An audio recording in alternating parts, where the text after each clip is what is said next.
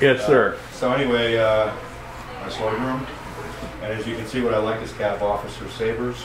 I collect Model 1840, Model 1860, and what I can find in the 33 Dragoon sabers. All Ames, and I'll also collect Tiffany's.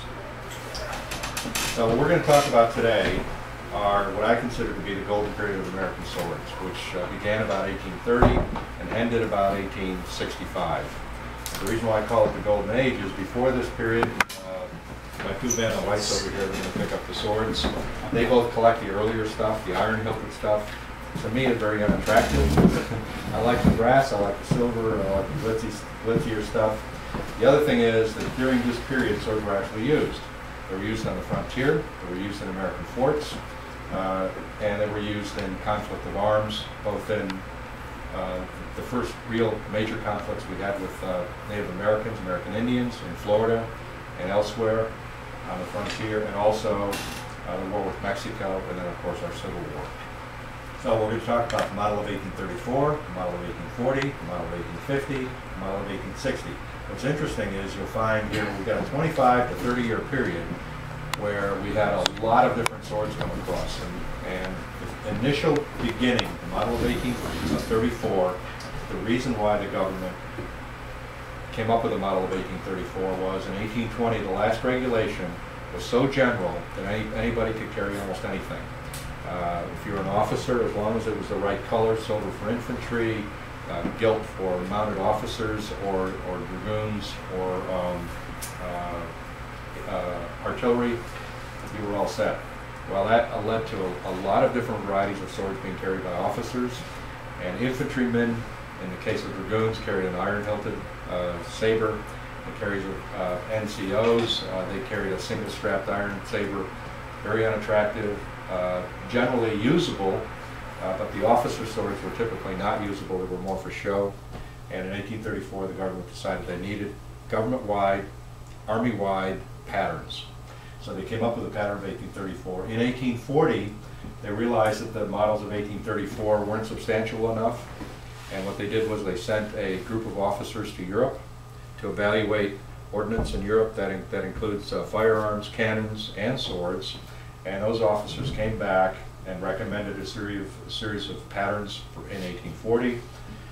And then the government decided in 1850 that the models of 1840 needed to be upgraded, and that's why we have the model of 1850. And then in 1860, only two new swords came out, and they were the model of 1860 staff sword and the cavalry saber.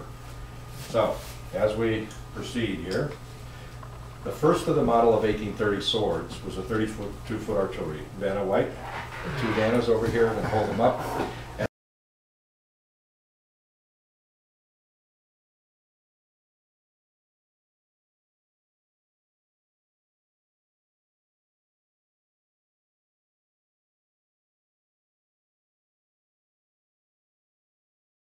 So this first sword is the model of 1832 foot artillery. It's a sword that's the longest used sword in the American inventory. The sword was introduced in 1832, manufactured by Ames, and was used through the 1880s. Initially, it was foot artillery and NCOs, and in 1840, it became only foot artillery. So this is the sort of sword that you would have seen an artilleryman in a fort, like right here, or would have been used by heavy artillery in the field, and I think more often than not it was probably used to cut brush, help dig emplacements, make your fascines and gabions and that sort of thing. But artillerymen loved it. It was a good looking sword, and they kept it forever. And with this particular sword is the early artillery belt. So the other models of 1834, and people say that the models of 1832, not the model of 1834, but let me correct it. In my book, I explain why it's model 34. Dick Johnson was the first one to identify the fact that even though the dress regulation of 1832 called for a new sword, no sword had been picked out at that point. The swords actually weren't brought to the United States until 33, and the actual patterns weren't developed until 1834. So the first one was this boat shell guard infantry officer sword. This particular sword was carried by infantry officers, and here's an example of a slightly different one. The leather scabbard with the brass mounts were for infantry officers. The brass scabbard was for general officers and staff officers. The sword is fairly flimsy. The grip is silver, a very thin sheet of silver over a wood core, and the pommel cap splits in two. You can unscrew it and the whole thing comes apart. Definitely not a battle weapon. And they figured that out early on when they were in Florida and the things were falling apart. And part of the model of 1834 was that the Army decided that they would have separate swords for infantry officers, staff officers, and also the special services, in this case the engineers, pay department, medical department. They had a very light sword, obviously never meant to be used in self-defense or combat. It was for show. Very pretty sword, and in the letter from Macomb in 1833, when he writes to the Ordnance Department suggesting this sword, he said that the gentlemen of the services should appreciate them. So clearly it was never meant to be anything but a gentleman's sword. Okay, so the other model of the 30s was a dragoon saber, and Chris is holding it up now. This particular one, if you want to look at it afterwards, is kind of rare. It actually says United States Dragoons on the blade. I think there are like 3 of these known. This particular sword was developed in 1833. I think the first one was actually sold in 1834. If you have my book, there's a sheet in there showing the actual purchase orders of the first swords and who got them and where they went. And I've done the same thing in the second book. The first book, the blue covered book, is only on sabers. The second one is on infantry swords and all the other special services. And I have the actual order books in there from AIM, so you can see who actually bought the swords, where they were shipped, who got them, that sort of thing. The problem with this sword was it's a real pretty sword. It was already, in my opinion, was outdated when it was adopted by the government. It was outdated, well, first of all, it was adopted because those first swords of 1830 were all British patterns. Here's another British pattern, a British pattern of 1822. And it was already outdated at the point when we adopted it. The British realized at that point that they didn't like the particular sword. The scabbard was very thin and weak, dented very easily. This is an example of, well, you can see the scabbard is nothing special. And the blade is a pipe back blade, has no fuller. So it was, you can see the copy of the blade here. It was both a slashing weapon, but it was also meant for the thrust. And when you thrusted with this sword, occasionally the blade would bend, it wiggled. It wasn't stiff enough. And so if you ran up against somebody with a heavy coat on and you tried to stab them with this thing, it was going to be a problem. The dragoons didn't like it. Nobody really liked it. But in fact, a lot of them were made. Most of them were purchased by militia, state militia units. And the Army continued to buy these until '39. Texas got a bunch of them hung on them by Ames in 1839 and 1840. So the scarcest of these things are marked Texas Dragoons on the blade. I have one of those, and believe me, it took me years and years and years to find one.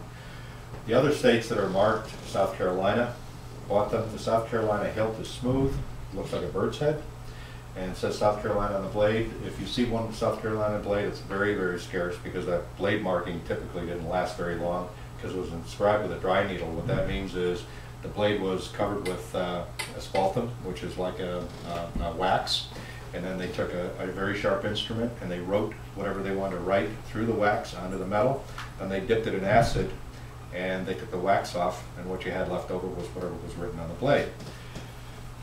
It was typically not very deep, didn't last long, so in many cases these blades are very difficult to see the inscriptions, and in South Carolina one almost impossible. North Carolina marked their blade on the quillen, and that's that little thing that sticks around the top, and it says NC. Those are also pretty scarce. The Pennsylvania ones are pretty scarce. Occasionally you'll find one of those marked with a big P.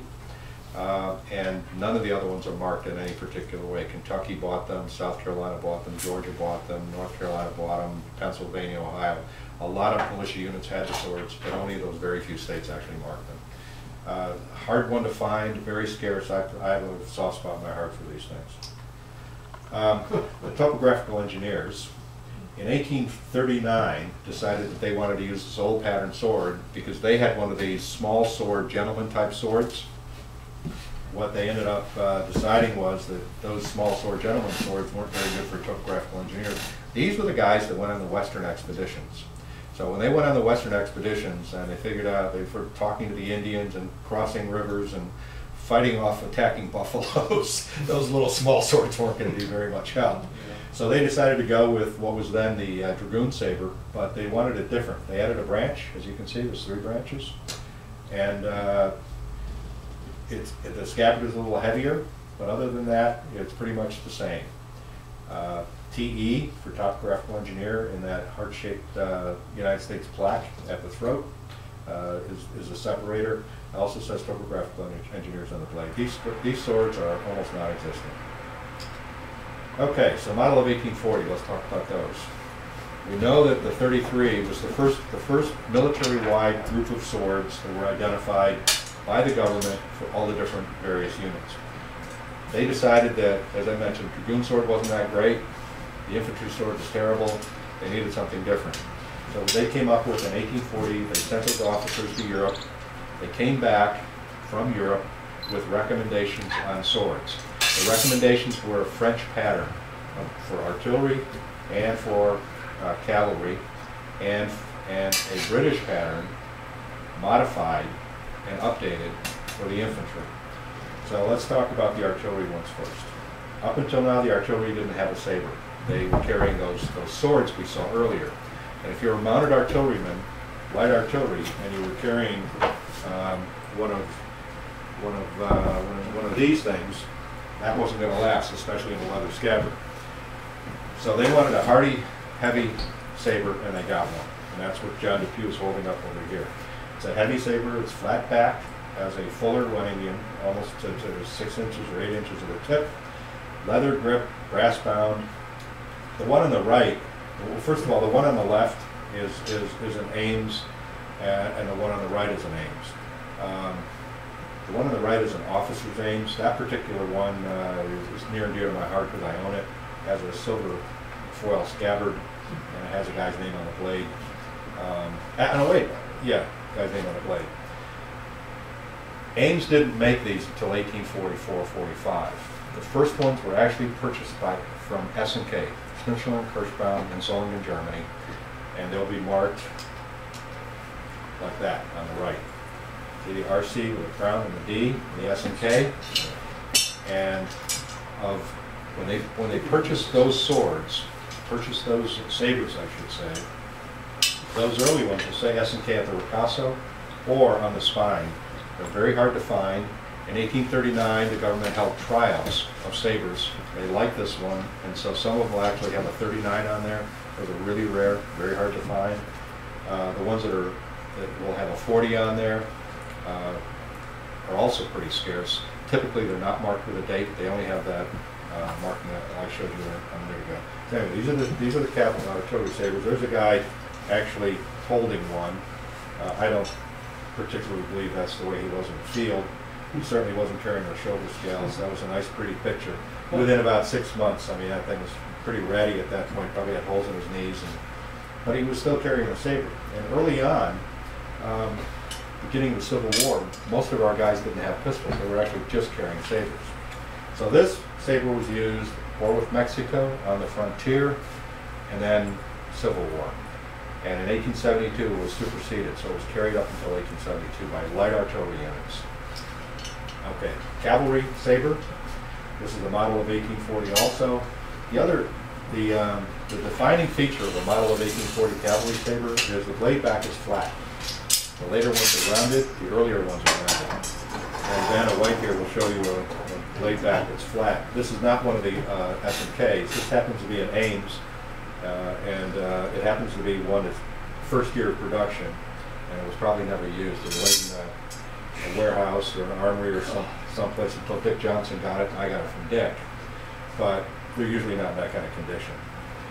So the early ones are S&K.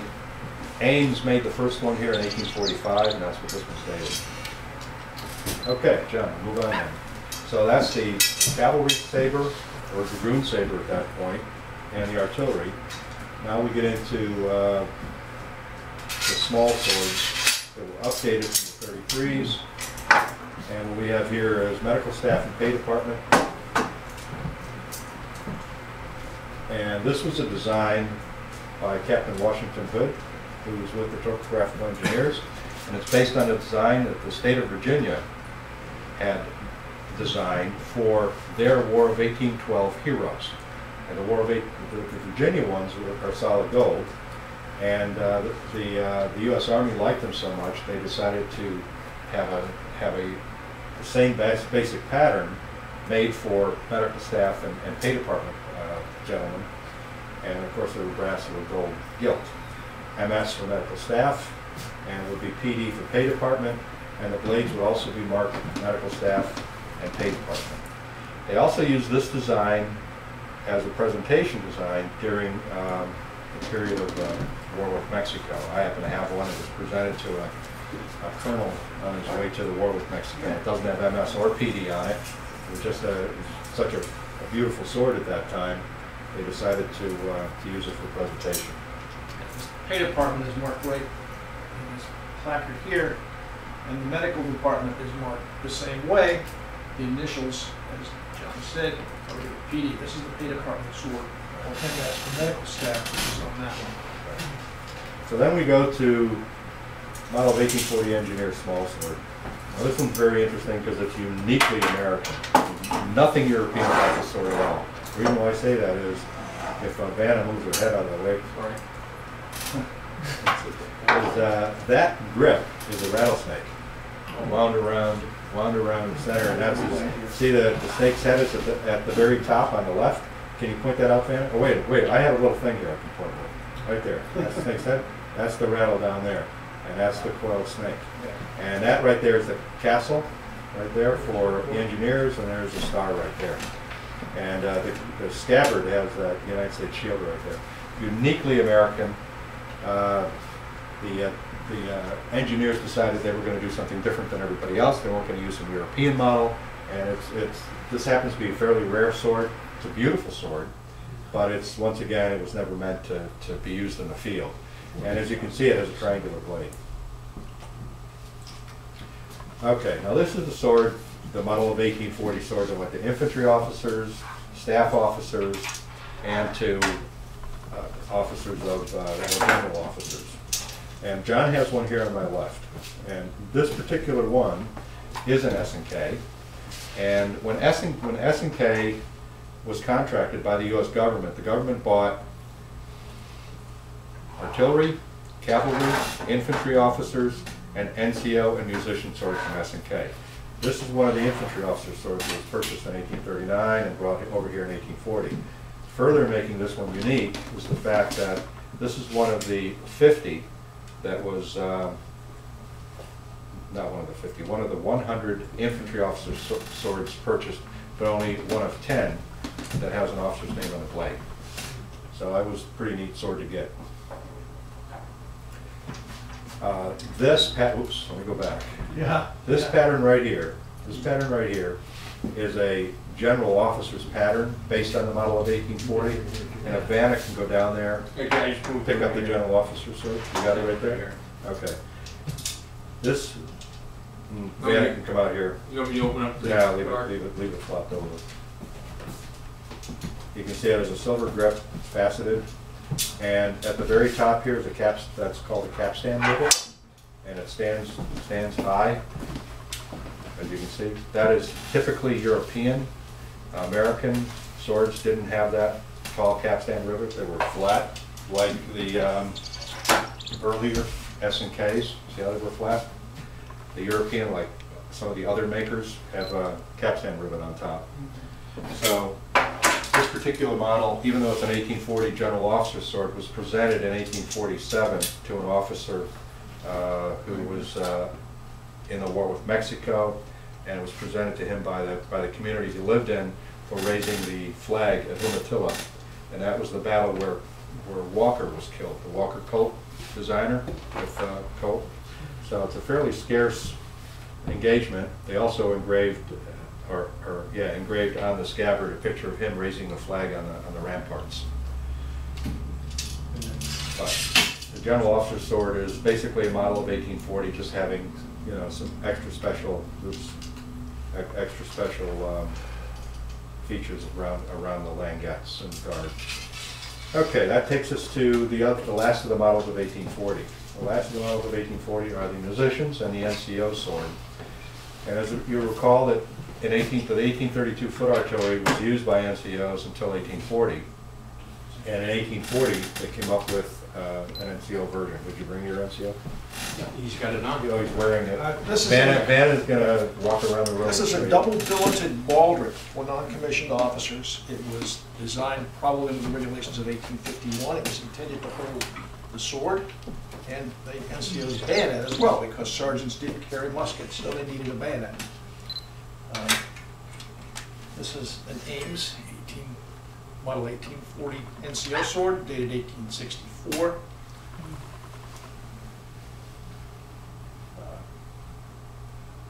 In reasonably good condition. I don't think a lot of these saw a lot of actual combat use. Thank you. Obviously, you can tell from this that the sword was not meant for the slash; it was meant for the thrust only. And if Vanna could now show us the difference is this one has ears and has a guard that is probably more practical. Stand right here. It is more practical in the field. The musicians doesn't have ears. It's basically just a light sword meant to be for show. This thing could actually have been used theoretically. That's the difference. Although we don't find many of these in Civil War sites in relic condition, but there are enough of them that have been found, so we know that they were carried. And the drags. We find a lot of drags and throats. Right. Yeah. But this, musicians were expected to serve on the battlefield as litter bearers, and this was their only weapon, this Yeah. toy here. Putting guys out of their misery, is that the idea? But, okay, so the scabbard you can see in the middle here, the scabbard has the frog attachment that John showed you, and a very simple drag. And they're made out of leather, didn't last very long. During the Civil War, there was a contract with Emerson and Silver, and they actually made a scabbard out of metal, which was kind of interesting. And a lot of them have survived.